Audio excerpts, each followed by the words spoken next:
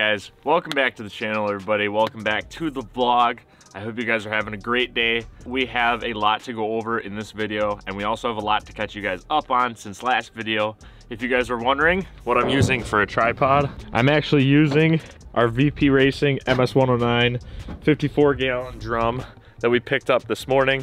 We're gonna be using this. This is the gas that we're gonna be running for the rally car this year. We were gonna run 85, but we decided to stick with the MS-109 that the car was tuned on originally. So we're gonna start with unloading this drum, and then we can go inside. We can catch you guys up on everything that's new with the rally car and the drift car that you missed from last video. And then we can finally get into the subject of today's video, which will be finally finishing up most of the cage work on the drift car, as well as getting a little bit farther in the stage rally prep for the rally car. Let's go.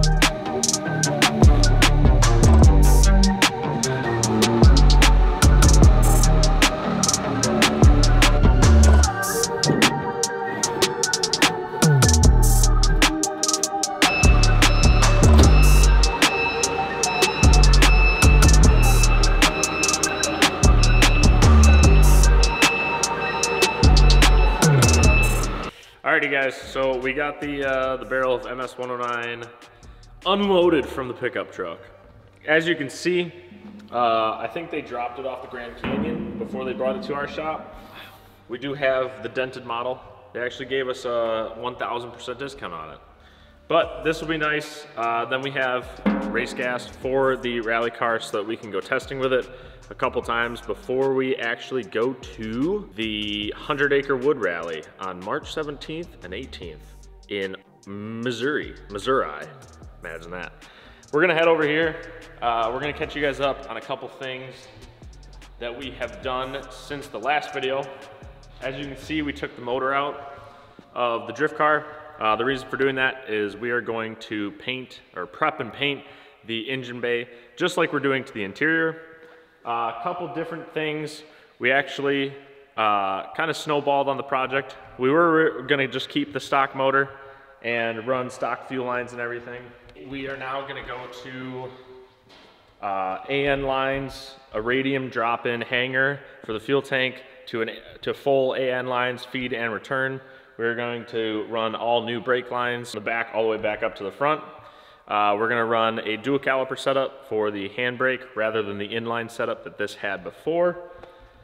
What else? I don't really know if there's anything else on the rally car or on the drift car for now.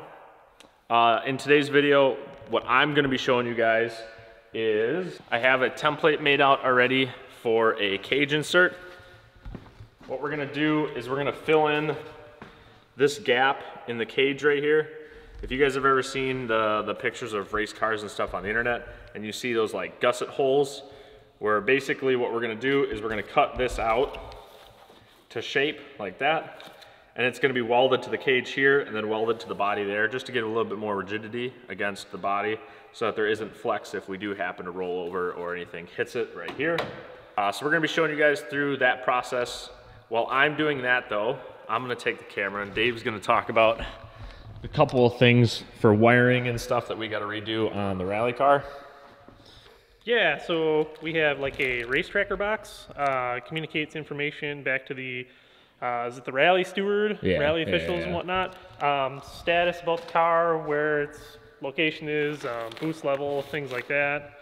So we got a couple things to wire in for that. They don't give you the actual box that's used in the rally. They just give you the wiring kit, and you get the box when you get to the rally event. There's a bunch of stuff in here. We'll have to figure that out. It comes with instructions. We don't need those. Chargulator, charging whirler. Yeah, whatever the vice grip guy calls it. I don't know. Produces lightning. It's got a smaller pulley on it. So just gonna put out a little more zap. Why do we need this? Huh. Iron Man 4x4s, that's why. We're gonna have like, what, 6 of these? 8 of these? 6 of them, I think. And they're gonna be replacing our old, crusty, what was that, a halogen? That's not halogen. Well, there's an HID in here, but that's just one bulb. It's like 35 watts. I don't even know how many this is. I just know that the stock alternator, no, that's not gonna keep up. Right. So we're gonna go for the sun effect. Don't look directly at these. You're gonna go blind. You need some sunglasses at night.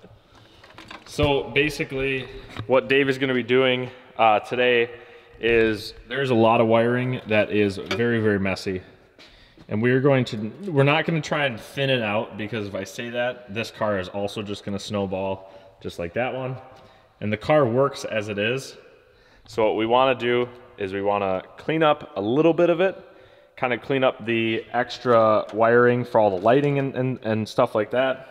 Get rid of the pod lights because we don't really need them anymore, because we're running those big lights and we're running so many of them. So we just want to clean some stuff up, tidy some stuff up. We have to run the new cables for the tractor unit.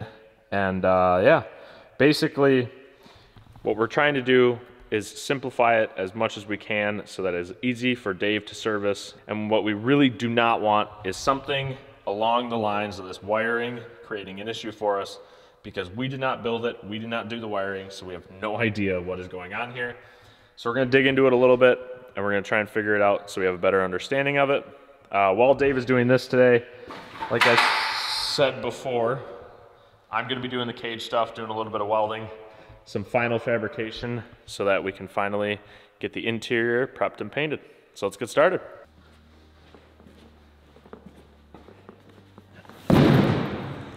Alrighty guys, so we are gonna start working on the drift car as Dave is working on the wiring over on the rally car. Been able to do a lot of the cage work. We did need to pick up some sheet metal. So I got some 18 gauge sheet metal. As you can see, that's what I'm using as my table right now. We also had to pick up a plasma cutter. Good old Harbor Freight came through with the titanium plasma 45. There's a 45 amp plasma cutter. It'll basically do whatever we need, and it's got a warranty. So if it breaks, like most Harbor Freight stuff does, we can just go get a new one. Let's open it up quick. Alrighty, so we got it unboxed. Pretty basic machine. We have the torch setup. We have a power adapter, which we do not need to use because we have power on the wall. We have a direction manual, which we're not going to touch, as well as the ground cable. Pretty basic setup.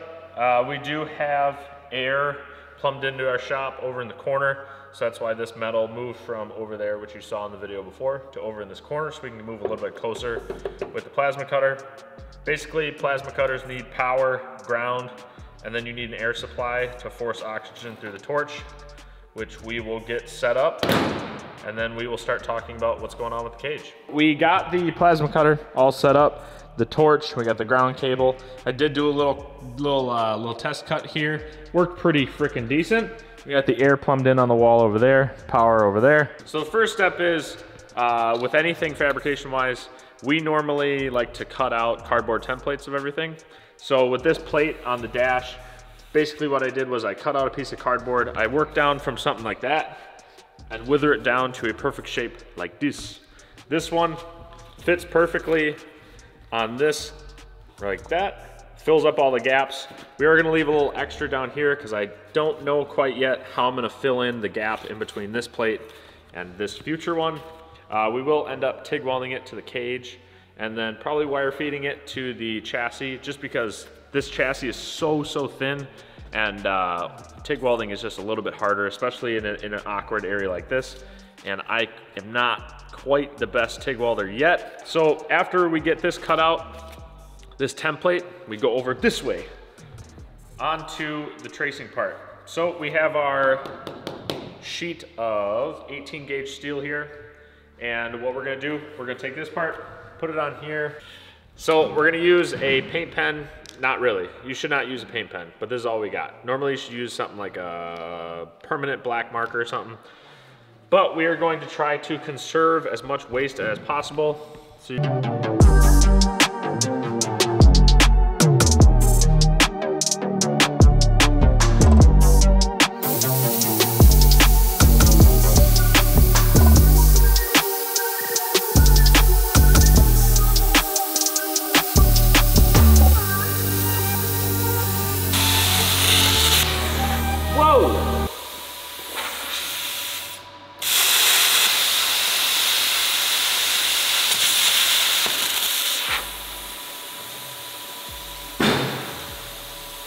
I got the magic in me. Wow! Hot. Let's see. So we got the rough cut here. As you can see, best plasma cutter in the world. I actually left that notch. It looks like my, never mind. Damn. I'm fucking good at this shit, dude. Man, you cut crooked as shit. Hey, man. I don't know if I asked your opinion. It fits decent. Like Dave mentioned in that snarky comment before, my cuts are pretty crooked. Next step is I gotta sand this down and prep it so that it fits perfectly in the hole.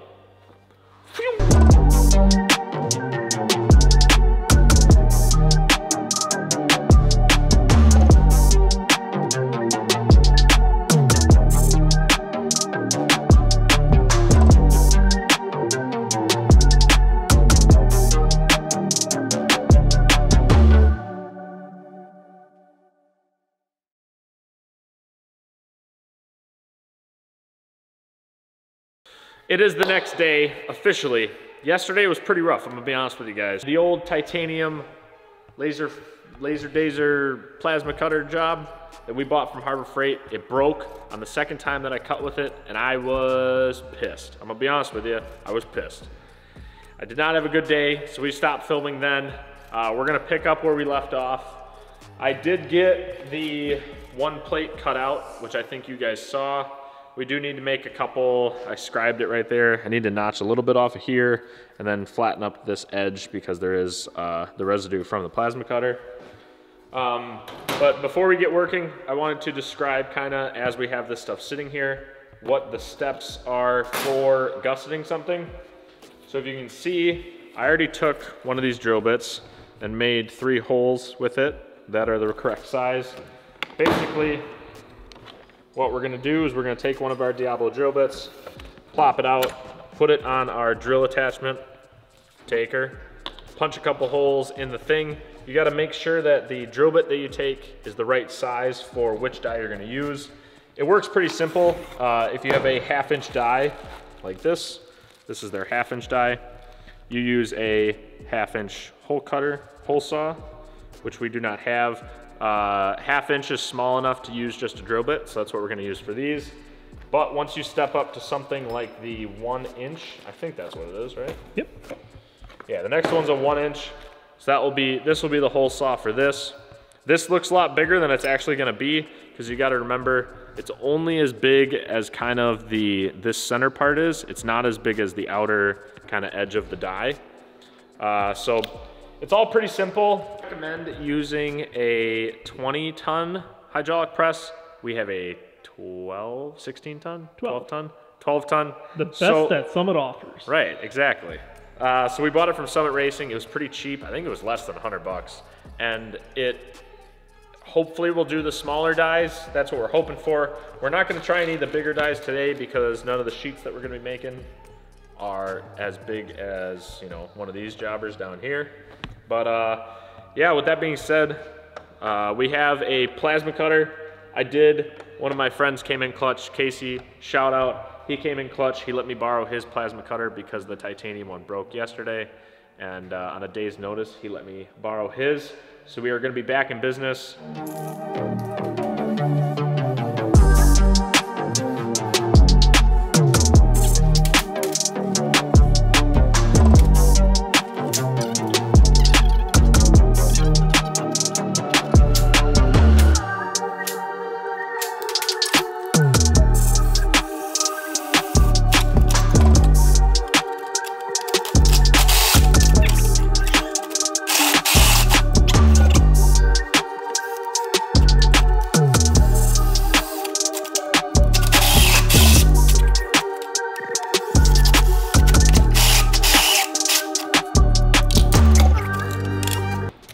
Okay, so we got the holes drilled in the plate, and we're gonna come over here. Dave's getting the hydraulic press set up. What are your thoughts? Plop her in and squish her down. Yeah, we're good. There we go.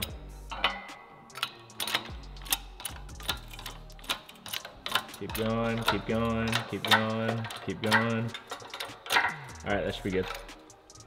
Whew, look at that. Easy, man. Easy peasy lemon squeezy.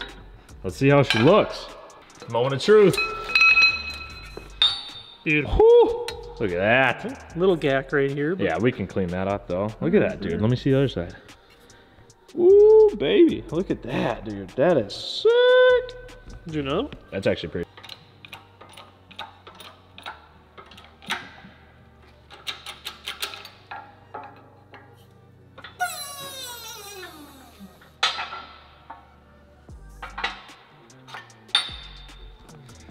Here is the final product.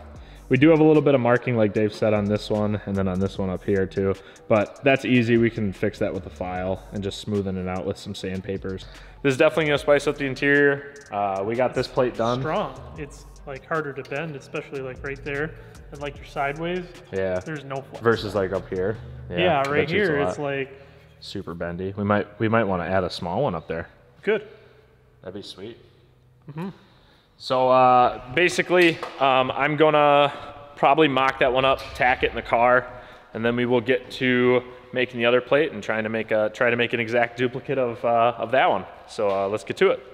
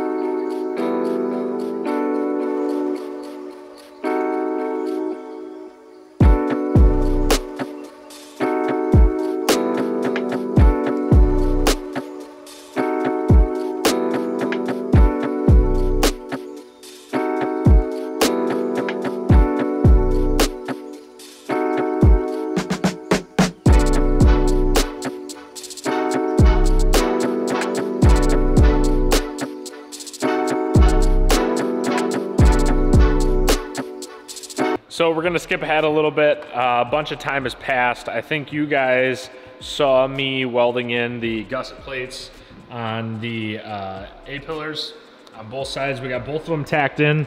Actually, we got both of them kind of stitch weld on to the body of the car. What I was gonna do is I was gonna TIG weld to this so it'd look pretty and everybody, like, you know, because everybody's gonna see that part. Nobody's really gonna see this part up against the car. It was a little bit tougher to get the TIG torch up and around in that air angle. You could do it, but I just decided to wire feed it. I actually ran out of gas in my argon bottle for the TIG welder, so we're gonna have to wait to do that tomorrow. But I think we got a lot done today.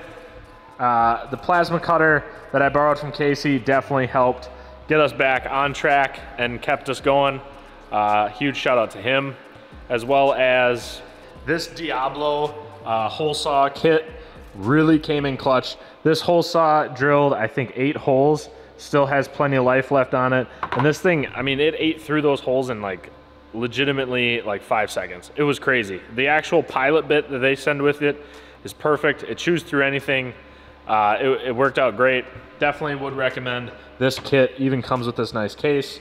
The dies itself worked amazing. You definitely don't need a 20-ton press like they recommend you saying. I think enabled to do the big one, you probably would need a bigger press, but we were just fine with our 12-ton press for the stuff that we did. Overall, I think they turned out well. I ended up putting a 4th one in on the top just because it looked a little funky. We had a huge space up here that I wanted to fill in. With that being said, I appreciate you guys watching. I hope you enjoyed. If you do have any questions, comments, leave them down below. Please hit the like button. It really helps us out. And I appreciate your guys' support. Make sure to subscribe, and we will see you next time. Peace.